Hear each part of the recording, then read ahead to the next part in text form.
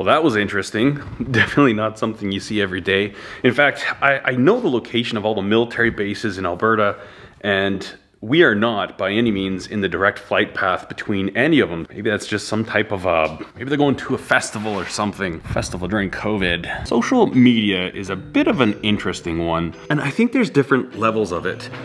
This platform is a form of social media. However, in a certain sense, it started out much different. This YouTube was just a place to share videos, and I think I had my first YouTube account before YouTube was owned by Google. I remember after they monetized, I had some videos. I was riding my bicycle to work. It was a 26-mile commute each direction. And I remember I was riding to work one day and there's a crop duster, and I love airplanes. And so I pulled over, I took some video footage of this crop duster, and then I put a song to it.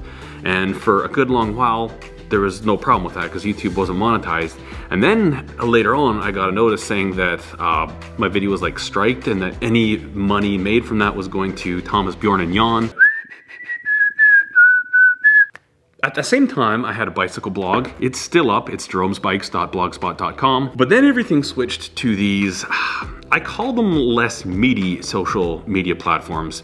Instagram, Facebook, TikTok, I'm not even trying that one out. But my wife and I watched this interesting documentary the other day, and it's called The Social Dilemma. And this is actually a very popular video right now. You know, the thing I'm finding, especially in this day and age, is that what is actually real? What are we being told that's true and what's not true? And I've always wondered this, but the premise of this documentary was they had a lot of employees, ex-employees of these social media companies, places like Facebook, Instagram, Pinterest, and they kind of talk about, you know, the number one driving force of all of these platforms is to keep you on the platform. They want your eyeballs on the screen. They don't want you to ever take your eyes off the screen. And initially the concepts were good. They're a way to share. You know, Facebook was a way you could connect with loved ones, keep in touch. And then there kind of was money involved, right? And then we started seeing ads, and I have no issues with that whatsoever. Obviously, running these platforms costs money. But then the interesting thing, they kind of talk about these algorithms that they've designed, and they're designed to feed the individual user kind of what they think they want to see, based on your past performance, based on what you've interacted on in the past. But one really interesting point that I took away from this is that, and I've kind of experienced this myself, is that, you know, say I've got my certain beliefs and the way I see the world, my worldview is right here. These social media outlets, they kind of feed me stuff that's exactly pinpointed to where I'm at. They're preaching to the choir. Now, say if I have a friend who has a very radical view than me, and I do have friends that think completely different than I do. I've got a really good friend that believes in aliens, like really actually believes in aliens, not just saying that, he actually does. And we've had in-depth debates, and he thinks there's all these signs on Earth that point to that, with the Aztecs and this and that. But he receives exactly that stuff on his social media. And where this becomes interesting is when you look at kind of what the world's going through right now. We are so polarized. There's this side and there's that side. There's no people, there's a side and a side. So I'm saying sides because to look at this, you have to look at one side or the other. You know, there's a right, there's a left, right, left. You have to kind of look at that. But they're getting the exact opposite thing than you are. So we're just kind of funneling information that just kind of bolsters up our personal beliefs. And the opposite is getting personal information that bolsters up their beliefs. And now we're just getting so jacked up on knowledge and information. And it's like, how could you not see this? The algorithm is not showing them this. It's showing them this.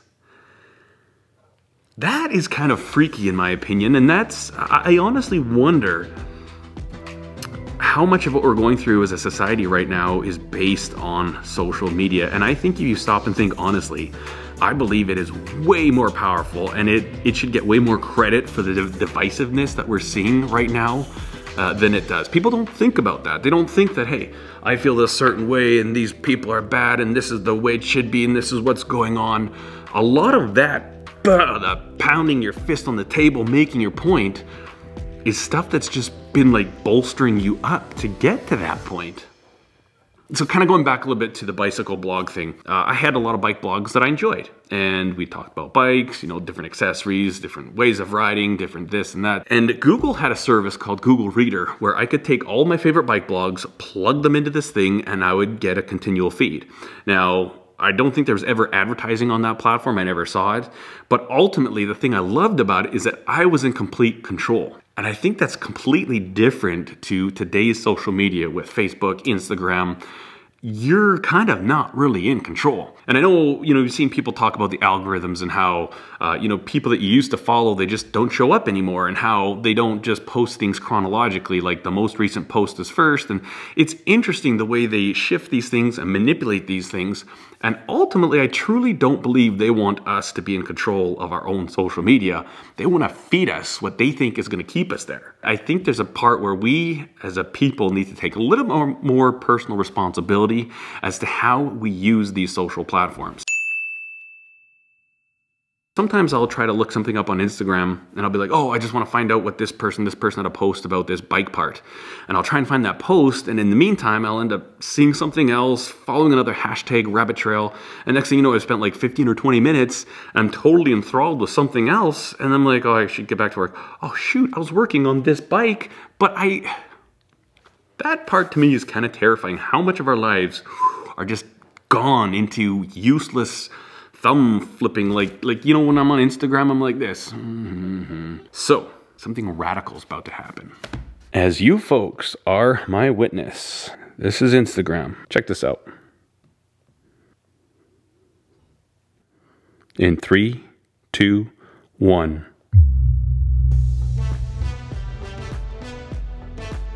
I think technology is fantastic, and when you think about the tool that is your smartphone, it's absolutely incredible. But I think the thing that I myself personally need to remember is that it's just a tool. It's there to help me do what I want to do. But at the same time, if I'm really honest with myself, this thing probably steals at least an hour of my life every single day that doesn't help me do what I want to do. And I'm trying to take control of my own time. Thanks for watching, guys. I hope you enjoyed this video. Cheers.